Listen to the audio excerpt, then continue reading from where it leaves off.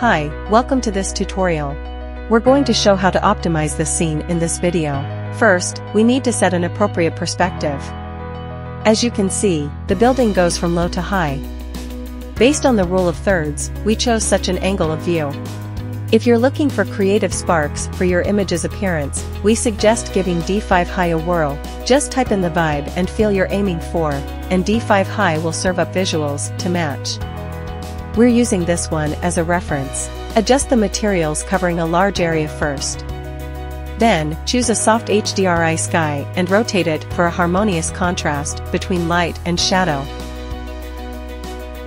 Turn on the fog and give it a tint of warm yellow if it's a daytime scene. Press the Shift key to multi-select the ground surrounding the building. Then, take the brush tool and paint a layer of base grass. Keep it lightly scattered as we will introduce additional grass varieties later to achieve a more realistic and varied lawn appearance.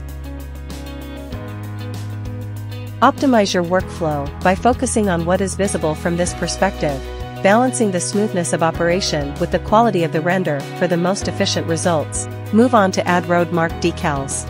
Organize these decals into a distinct layer for streamlined handling. To replicate a decal, choose one and hold down the Shift key as you drag it. Intersperse some shrubs among the lawn.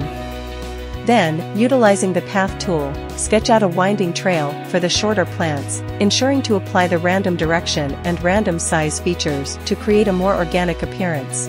Place some tall trees at the foreground to enhance the picture composition.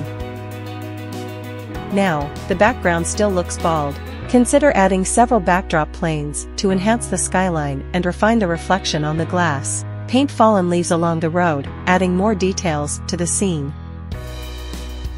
Enhance the backdrop by adding ornamental structures, and for an illuminated interior effect, position interior parallax models within the windows. Now that we've completed crafting the context, let's introduce warm lighting throughout the building to create a harmonious ambience. Grab the Path tool to drape vines across the building's rooftop. Activate the random size and random direction options for a more natural look. The final touch involves integrating character models and vehicles